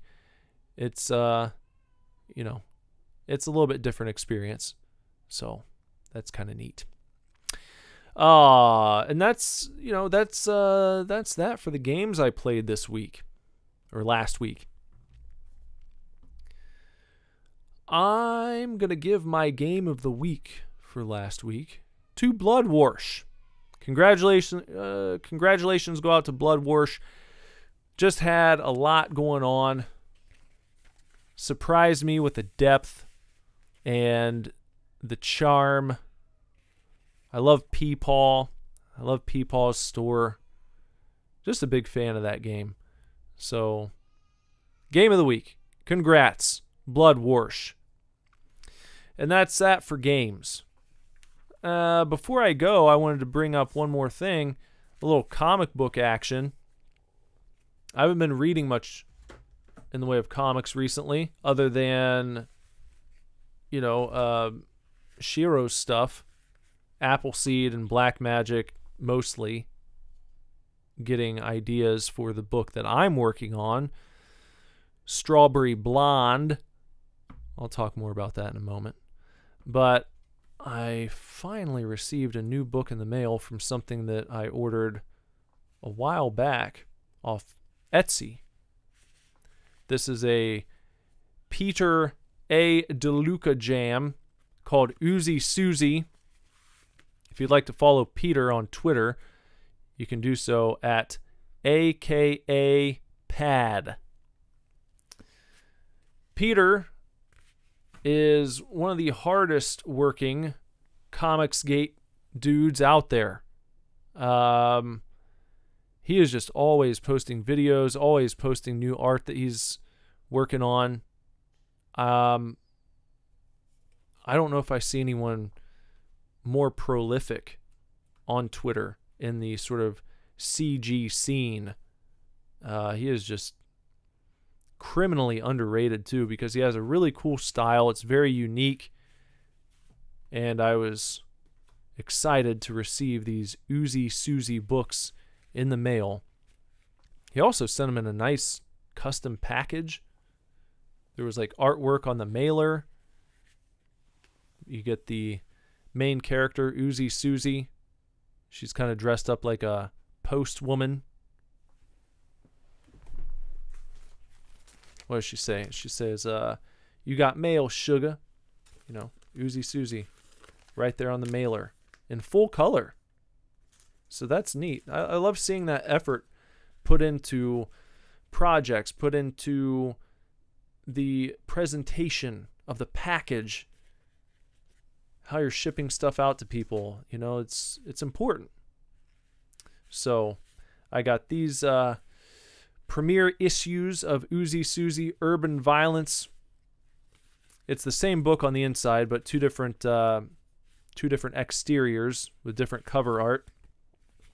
I got the first ever Dirty Pink edition and the Green with Envy edition. So the Dirty Pink edition is a pink cover, and the Green with Envy is a green, sort of day glowish type on each of those. And you know, it's all black and white interiors, kind of messy, scribbly, indie art looking stuff. But he's got a very unique style, and he's got a very unique approach to the way that he draws his characters. I don't really know exactly what to compare it to, which is good.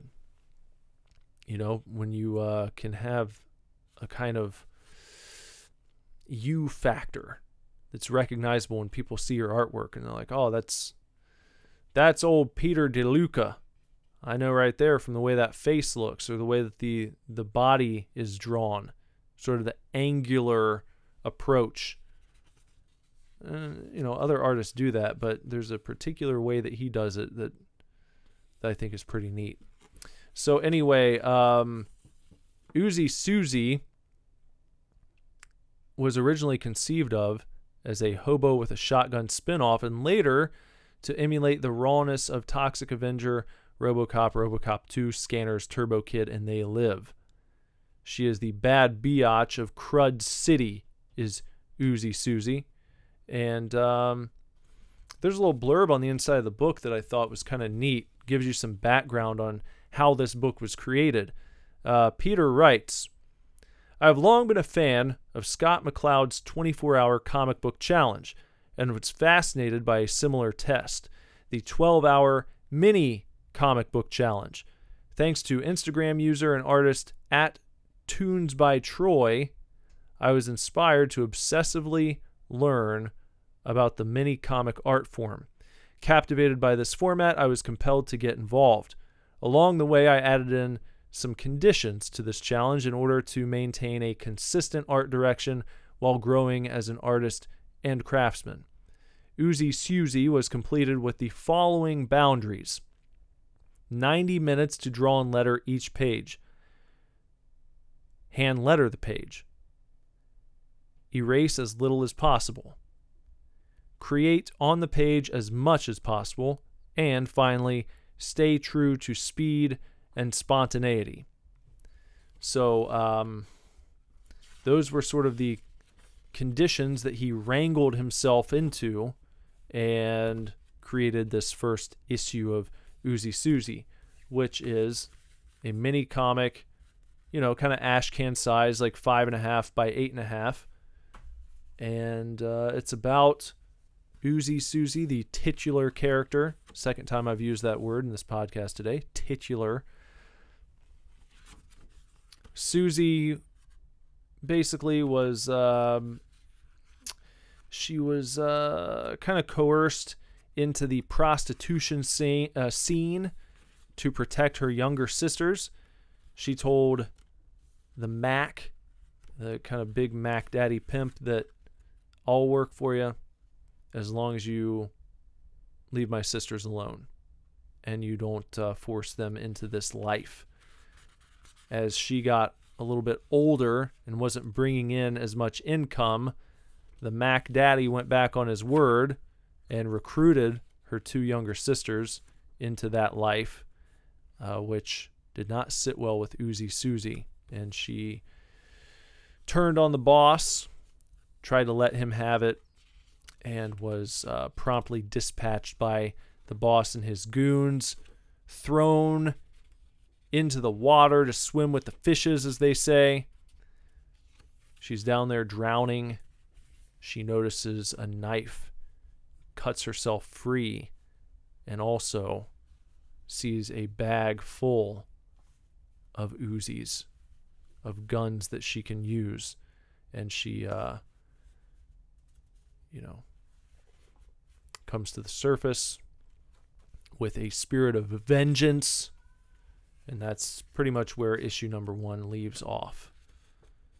So, there you go. So it's a neat little comic book. Just a primer. As I said, it's a mini comic, but he jammed a lot of art in here. Quite a few panels for such a small book. I don't know how many pages we got here. What is this? 2, 4, 6, 8, 10, 12, 14. About, what are they, like 12, 14 pages. So check out Uzi Suzi. Go and follow Peter on Twitter at AKAPad. If you go to his profile, in his profile description, you can, or his bio, as they call them, I think, on Twitter, you can get to his link tree. And from there, you can check out all of his different social media shits.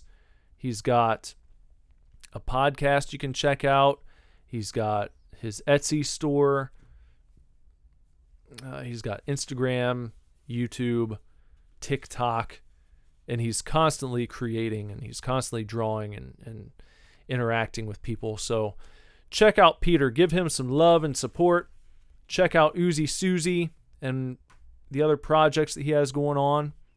And also, it's that time of the podcast for me to tell you what stuff of mine to check out. Other than your YouTube, other than your your videos that you're watching, other than this podcast, what else do I have going on? You can follow me on Twitter at The Super Divorce. Posting on there daily. I always try to follow up my gameplay videos with a link to said video, and also, like 4 screenshots from the game. Always posting those on Twitter, and I kind of repeat those posts on Instagram. If you're more of an Instagram user, you can follow me on the gram at Super Divorce Band. Super Divorce Band on Instagram, and The Super Divorce on Twitter. Also, if you head over to superdivorceme.com, you can check out Super Divorce Music. 2 musical albums that you can listen to right now. Most recent one was called Action Figures. That came out in 2017. I am working on new material now, but until the new stuff comes out, please check out Action Figures. It's 10 songs of just synth pop radiance. Just synth pop perfection. 2017's greatest pop album. So check that out at superdivorceme.com. And also, there's another album there called Wish Ya the Best. If you're a fan of music of a little bit different speed, it was the very first Super Divorce album with a different lineup, when it was a 4-piece post-hardcore band.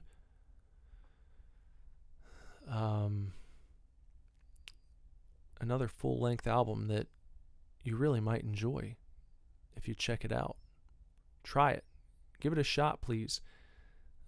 You can do that there at superdivorceme.com, or if you prefer to listen to your tunes on Spotify or Apple Music, on Amazon, wherever you like to go for your streaming shit, just search up Super Divorce and give Super Divorce a little bit of your ear time as far as your tunage goes. I think you'll like what you hear. I hope you do.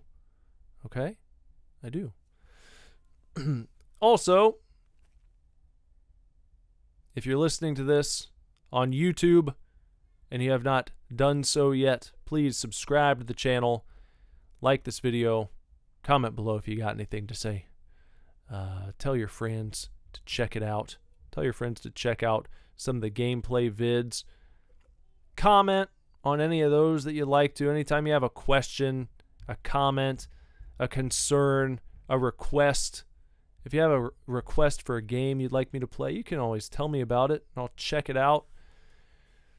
I have filled several of those in the past.